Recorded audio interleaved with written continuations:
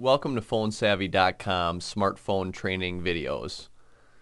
If you want to save an image that you did not take with your camera on the Samsung Nexus, for example a picture that you found on the web browser, you can do that simply by touching and holding your finger on that photo, and a list of options will appear.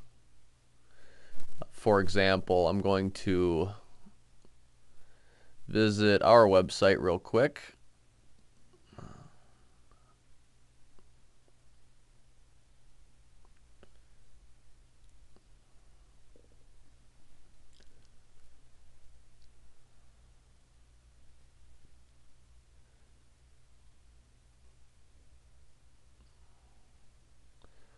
So now if I touch and hold an image,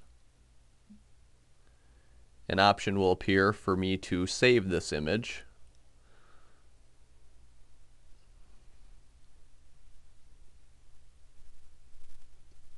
And then we can find this image in our gallery. So if we return back to our home screen,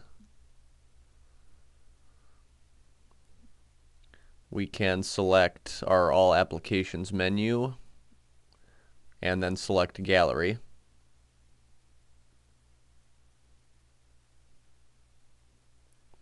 And here we have the image that we saved from the internet.